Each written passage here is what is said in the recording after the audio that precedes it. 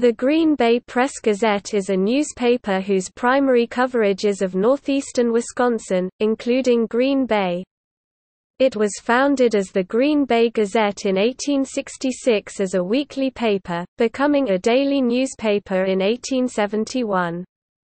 The Green Bay Gazette merged with its major competitor, the Green Bay Free Press in 1915, assuming its current title.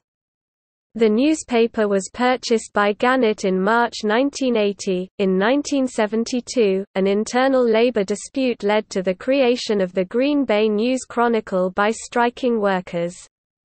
In 2004, the News Chronicle was taken over by Press-Gazette publisher, Gannett, who closed it in 2005.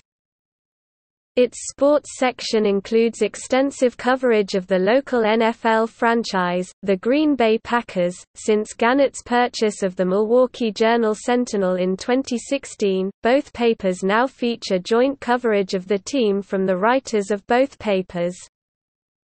On March 24, 2012, 7 Press-Gazette employees were among 25 Gannett employees in Wisconsin who were disciplined by Gannett for signing the petition to recall Governor Scott Walker.